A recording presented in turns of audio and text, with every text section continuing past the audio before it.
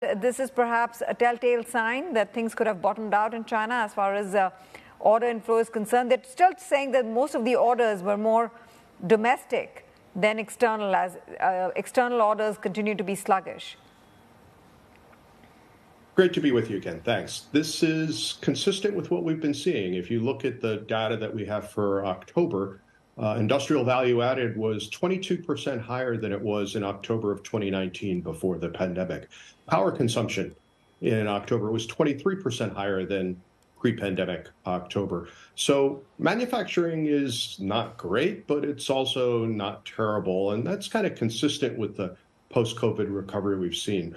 We're probably at bottom. What's really unknown, I think, is when we're going to see a catalyst and what that catalyst will be for a sustainable pick back up again. But it's important for investors to remember that the economy, while it's not great, is also not terrible. Retail sales, for example, 14% higher than they were during the same period in 2019. And remember that the IMF is expecting China to post the second fastest growth rate for GDP of any major economy after India for both this year and next year.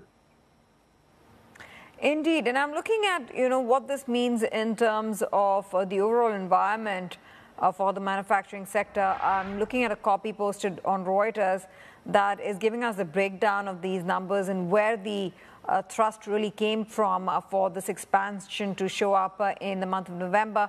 And it seems like there has been a pickup in orders. Like I said, not so much externally, but on domestic turf. And economists at HSBC are saying that the economy is running at different speeds across industries. Though we expect the policy stance to remain proactive, which will help to sustain overall growth momentum into the coming quarters. Do you think that they will continue to be proactive at the margin, incrementally, doing pretty much what they've been doing all this while? Policymakers, that is? I think the two key words that you just mentioned were incremental and proactive, but incremental is the problem. The government has really been very, very cautious about taking more steps. And what I found when I was back in China last month was that activity wasn't too bad. The biggest problem is confidence is weak among households, consumers, entrepreneurs.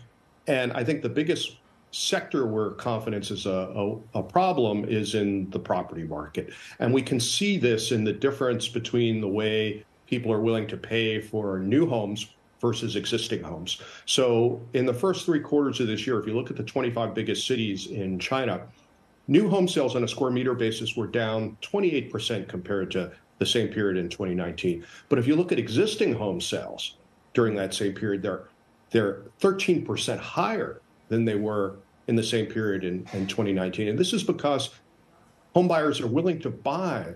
They're willing to put down 30% cash. They're just really nervous that developers aren't going to finish and turn over on time the flats that they've paid for. And this is why I'm arguing that what the Chinese government needs to do is respond to this confidence problem the same way the U.S. government responded to a confidence problem that Americans had, losing trust in our banks here in the U.S. back in the 1930s when they created the FDIC, the Federal Deposit Insurance Corporation. I think China needs to create an insurance program for these down payments, and that will kickstart the new home sales.